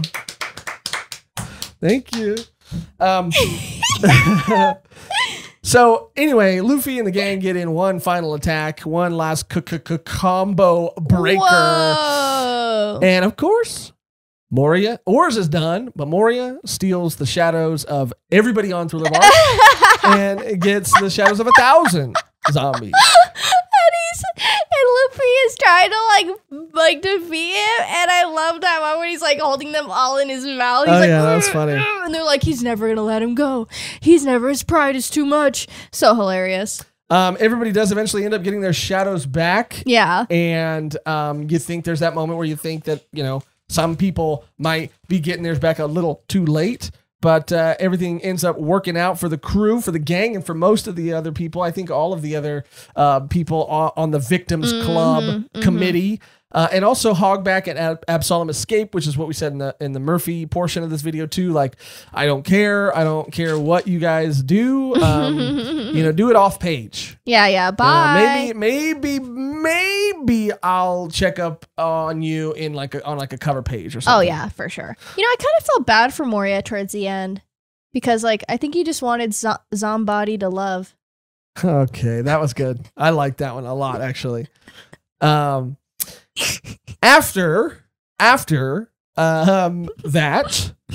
that great pun, Kuma. So Nami's like about to warn everybody. Wait, everyone! I forgot to tell you. There's another. Pause. Pause. You gotta like this. Pause. Pause. So he shows up. Kuma shows up and or we see him, being ordered by the government to wipe out everybody on the island. Another Buster call. It's kind of felt like a Buster call. It's like nobody can ever know about this. We have to wipe out everybody. It did feel like a Buster call without the but ships. it's literally like, okay, isn't that scary though? It's a Buster call, and he goes, easy. Yeah. Well, What? that's scary, and it's also like, the government wants you to think that they have this thing, a Buster call, which is something that they can just, it's such a rare thing that we do that we only give these gold, shells out to allow people to do it. But it's like, you freaking snakes, dude. You send a warlord of the sea who's under your control to do like a pseudo Buster call. You guys are dirty. You guys are playing dirty. They can do it all just one person. That's what was scary about it. I was like, so a Buster call with all these people, one person get it done in a matter of like, whatever. Easy. Yeah. Maybe the Buster calls are just a way for them to flex their freaking muscles, dude. Oh, of and course. They want to show it off. Kuma was on some CP9 shit right there. He was working in the shadows, working on his own. I would say he's like crazier than CP9. Like. Oh, yeah, for sure. For sure. And then we get to see because, after that final attack that was able to take out Moria, because we realized that he was just kind of buying time and, that he wasn't going to be able to, sustain all those shadows as much as or as long as he thought he was going to be able to. Everybody's kind of passed out. It took it all out of him. So it's really kind of up to Zoro to face Kuma, and it's revealed.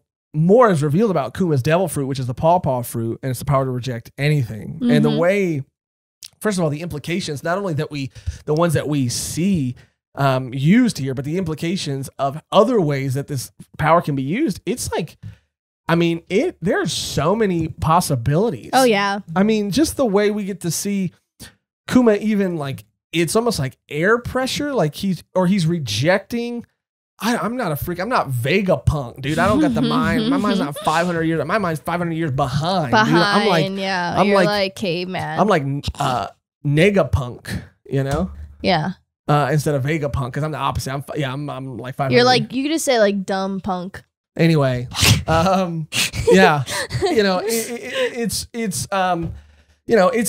a cool devil fruit ability. It's really, really awesome. And just to see how it's used here is incredible. The explosion.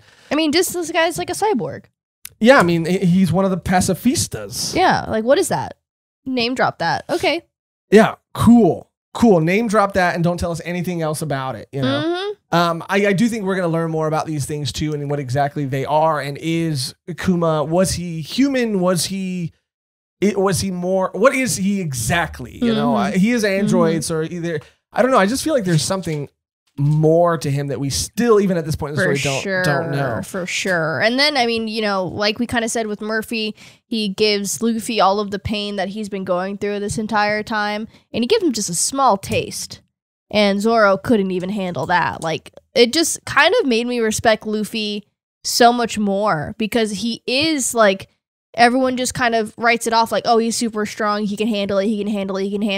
And we kind of get a line with Usopp later, like, I'm worried about him. Because you don't really worry about Luffy. Like, you're like, oh, Luffy will be fine. He's so strong. And, like, no one's really, like, taking into account, like, how much damage he's actually taking. And how much, like, a toll that these gears are, like, putting on his body. And what he's putting himself through. Yeah, and not that, but not only that, just that how powerful and how strong these people are. Like, is Luffy actually, outside of just pushing himself, is he actually in danger of not being able to handle these people? Well, yeah, he's persevering through this just, for his crew mainly. Yeah, and he's getting by the skin of his teeth the whole time. Seriously, that's what kind of Zoro, and it made me, appreciate him more. And I think even Zoro is like, wow, like I had respect for Luffy and I had, this, what's the word? Him being so dedicated to following him. Like now he's even more so like loyal. Well, that's what I really liked about this whole part here, and wanted to talk about this is, outside of the reveal of him being some sort of android pacifista sort of thing, this was a really cool moment for Zoro, obviously, finally leading us into why we get the joke.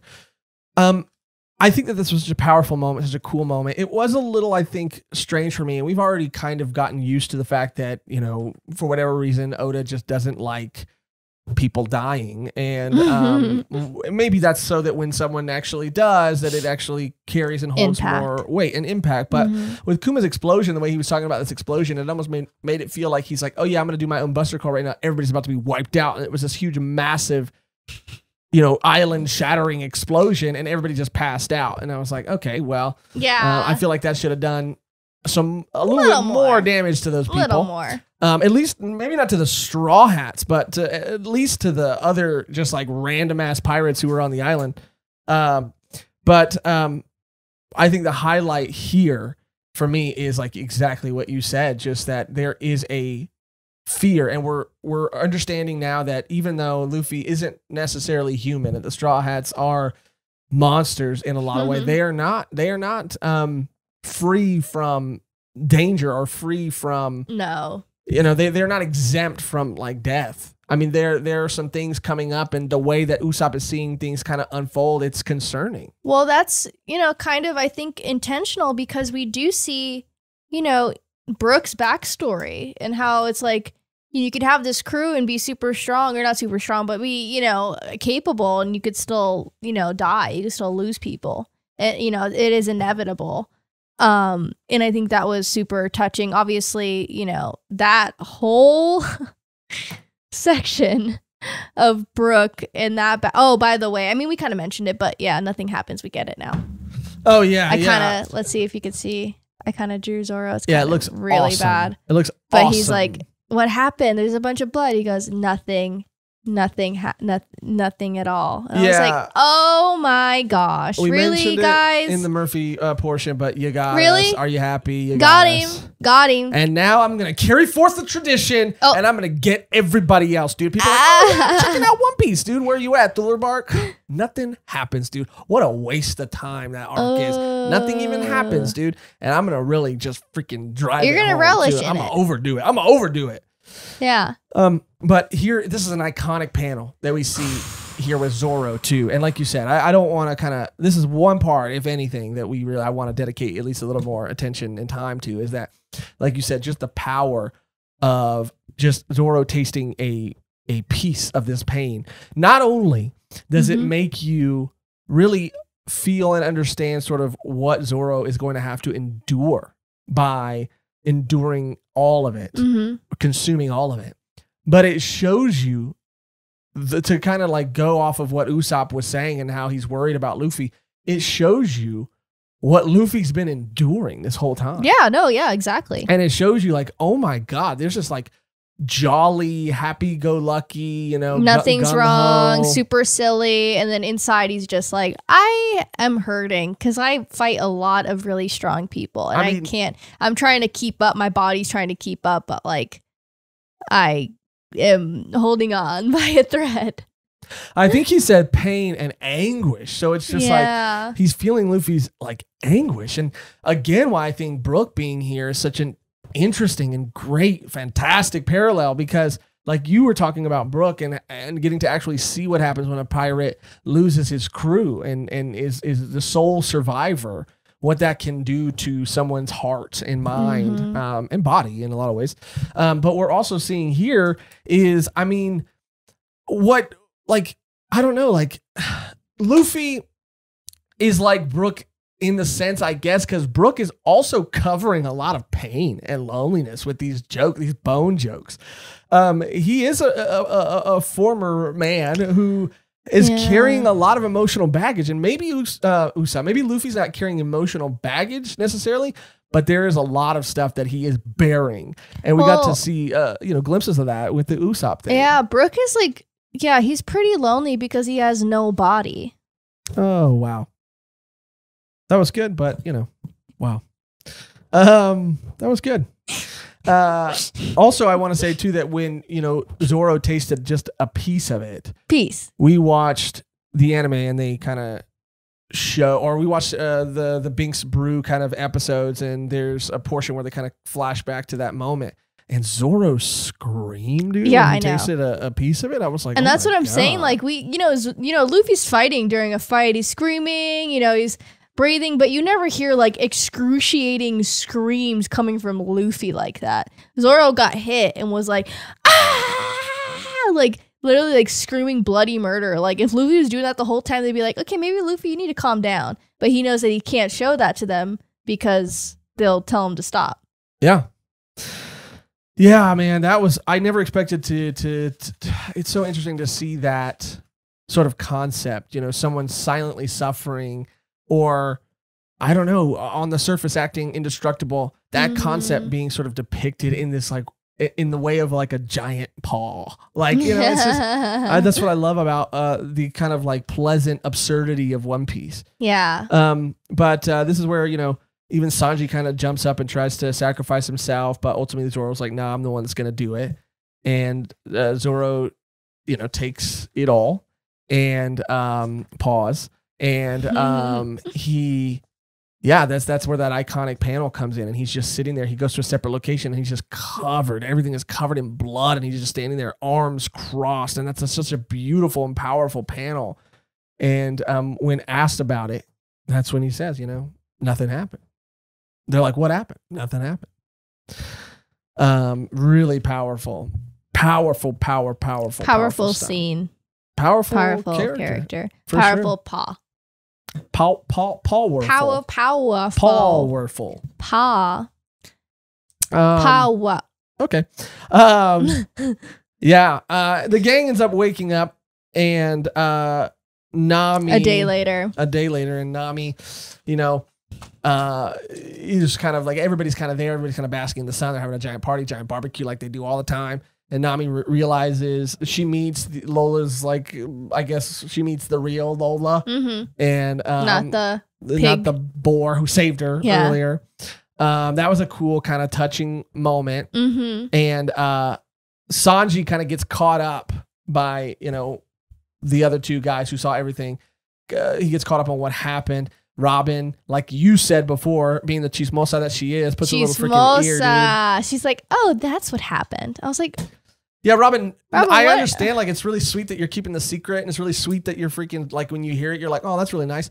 But you're listening in on a conversation that you weren't asked to be in. Okay? But you're literally like addicted to the drama. I love you, Robin. I really do. I love you. So yeah, that was a really cool moment too, because we just see how, willing everybody is to keep that secret, and they're keeping it for the sake of just, Luffy. They're keeping it for the sake of Luffy, and yeah, like to not take anything away from Zoro's selfless act, or the act that he did, like putting his crew and his captain at the forefront of his motivation and his mind, and that's kind of what. What was so powerful about it too, I think, I can't remember if it was you or Merphy who had said it earlier, but I think it might have been Merphy who was saying that, like, this is a guy who was like always talking about wanting to be the best this, the best that, the best, and he was so willing to cast that aside in this moment for his captain. And that was a really powerful moment, and powerful that everybody kept that secret. Then we get the celebration and Luffy telling Brook that they know Laboon. Oh my God. Yeah. I was crying so much. Yeah. Ugh. It was so touching. And of course, watching this in the anime is like a must. Like, I'm are sure you kidding? Most people have, seen the anime, but if you haven't, if you've only read the manga, please go check it out. I mean, you can't get that Binks Brew, like piano, that melody, like all of it. All of it. Laboon's cute ass fucking whale noises. It's kind of like that, huh? You literally tainted that memory for me. It was kind of like that, huh? No, it was like yeah, it's kind of like that. But I mean, maybe Laboon. Laboon more like see you soon. Psych. Wow, dude, that was so crazy. You got to take that back. You can't be saying that kind of stuff. More like psych. That was so disrespectful. I love Laboon. I'm literally like tearing up just thinking about it. It was so great. And you realize how tormented Brooke is and has been for so long. And just being on a ship all alone, not being able to die with his crew like he wanted, like, you know, he wished that he could. He was like, just being the last one left and staying on that ship and having those dreams of them all being together and then waking up and no one's there. It's just so much. Well, the thing I think with Brooke is, first of all, I think it was masterful how it was kind of cut between this backstory and, you know, past and present. Mm-hmm. Past with the crew and then present, just, you know, him walking lonely on this ship and just really seeing that, you know, back to back and juxtaposed really like hit it, you know, made it, you know, kind of drive it home.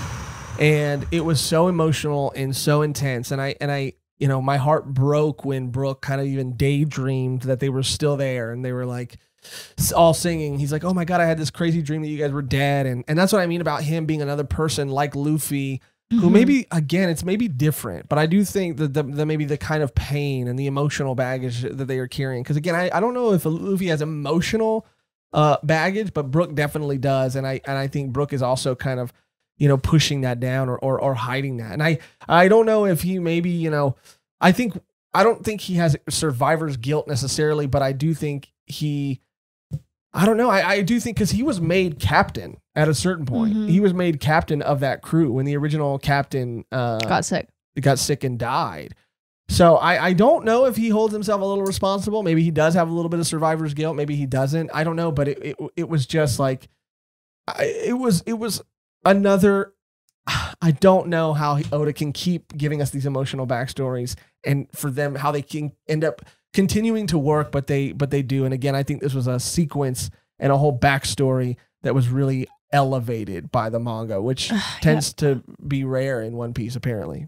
It was, you mean the anime? Or the anime. Yeah. And even in the manga too, I love. I want to get this like framed, you know, the Binks Brew lyrics, and it has him with all of, you know, his old crew and him as a human.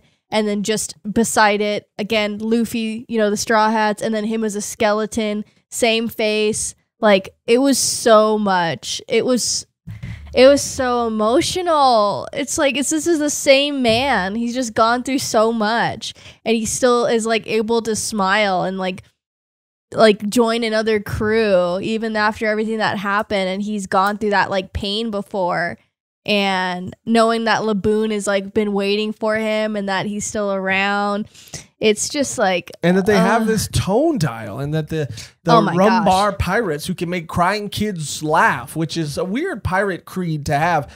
How, you know, they actually have this physical. Brooke has this physical representation of this like physical, you know, recording of this song, of their, you know, last message. They're literally the last thing of the day before they all died. Yeah, and he has this like actual thing that sort of encapsulates, you know, their last moments to give to Laboon. I mean, that was just, and that how he could kind of sees them in the shell. I mean, that was also really powerful. And I love how we're getting more of these dials again included throughout.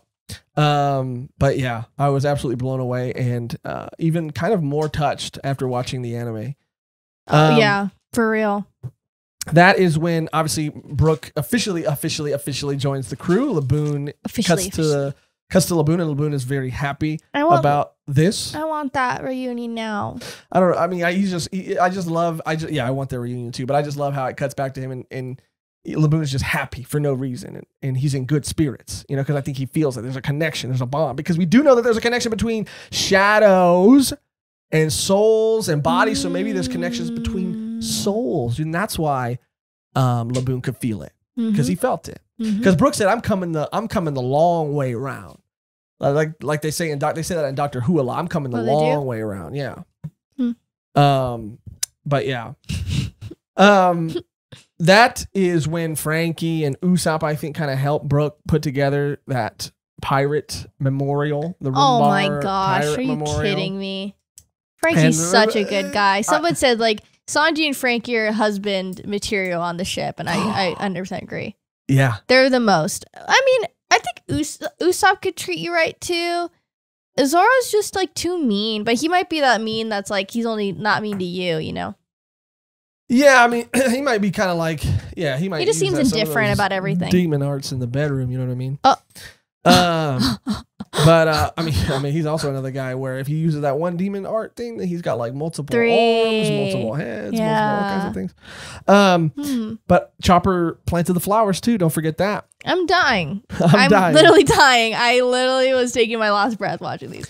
It was so emotional. I was just so happy for Brooke. It just meant a lot, and he's just been alone for so long, and I was just over the moon when he's now You were up there official. with the nail, dude. No, you were I up there. was a muskrat. You were a muskrat. I was a robot muskrat. You were a freaking muskrat over there. This is where the gang finally says farewell, and we learn about the, I'm gonna mispronounce this, but the I don't know, these VIVRE Vivre cards. Vivre paper. Vivre cards and life paper. Life paper, yeah. It's a life paper. It cannot be destroyed. It is connected to the user. And if you get a piece of paper and you kind of put it down, it'll kind of always point in the direction or kind of move to the direction of where that person is. Kind of like a. What are they called? I don't know. Oh my gosh, the orb. Compass? No, yeah, but in One Piece. Oh, like the eternal poses. Yes. Or log poses. Log poses. Yeah, and this is kind of interesting too because we see Lola give them a piece of paper that belongs to her mother, and they start talking about mamas and mama, and I know that, and we kind of talked about this in the Merphy thing too. And Merphy, I think, was holding back. I'm gonna say it here. I think Merphy was holding something back. I think so too because I kind of know already. Oh my God, you know everything. You even. Sorry.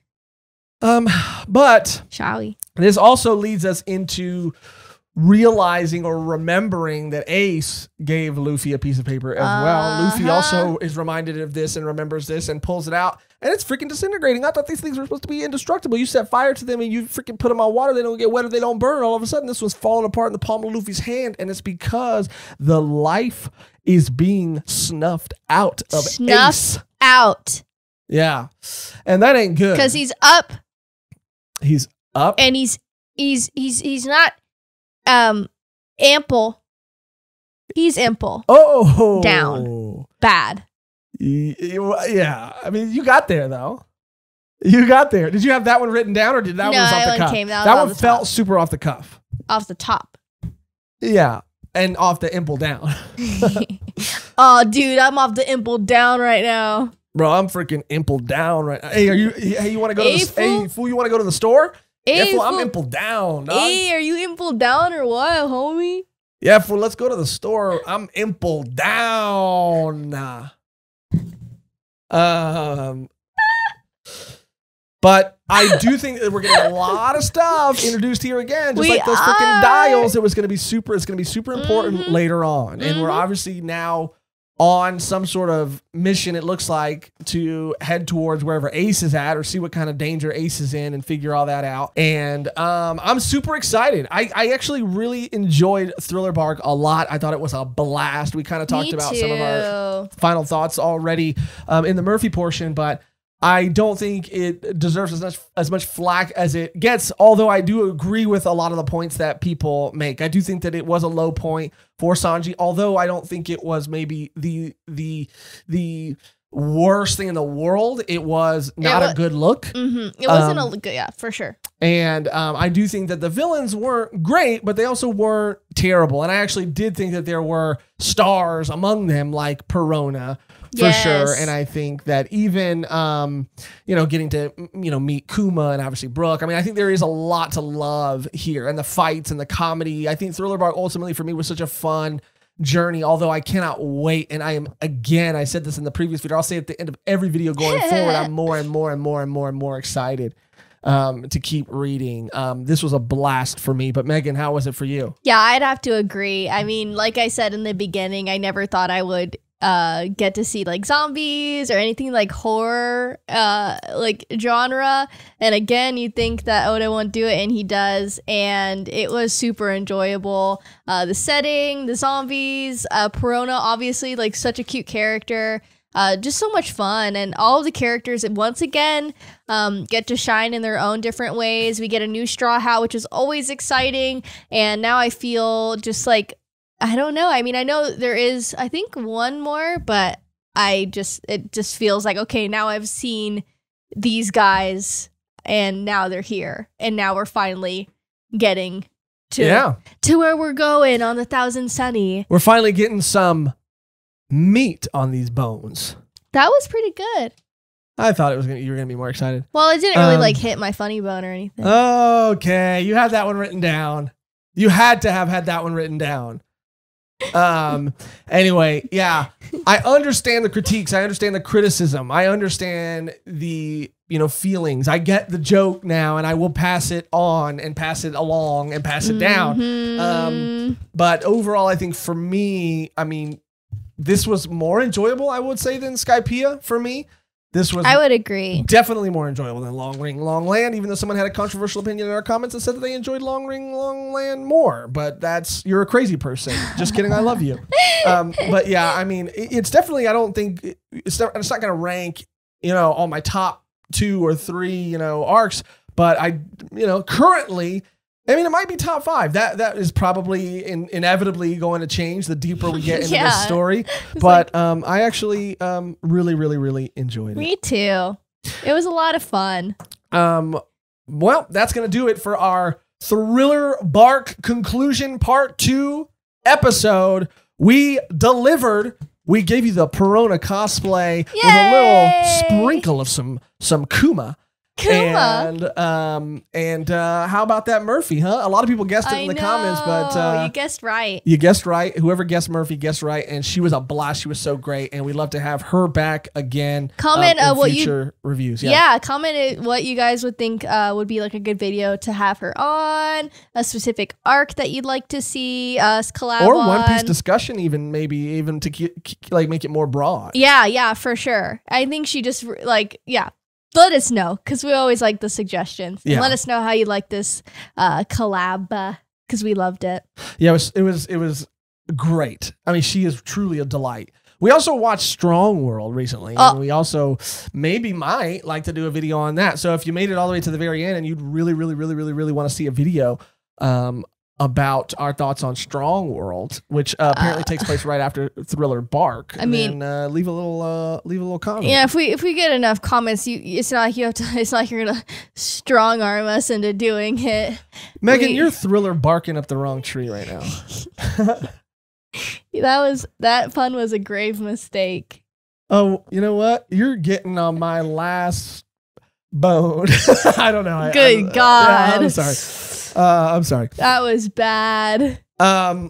Anyway, that's going to do it for the episode. Thank you guys so much for being here. We did it. We made it. You guys are the best. Before we go, though, we have to shout out and we have to thank and leave your thoughts on some more thoughts on, sort of the more in-depth discussion we had on these sort of more controversial points. But before we go, we have to shout out, we have to thank our wonderful, our beautiful, amazing Patreon members. Yay! And I am not going to let a freaking cosplay like this go to waste. I dare not let the camera stay on me while your name scrolled past. So Mehgan, why don't you go ahead and thank our wonderful, beautiful, amazing Patreon members. Thank you guys so much.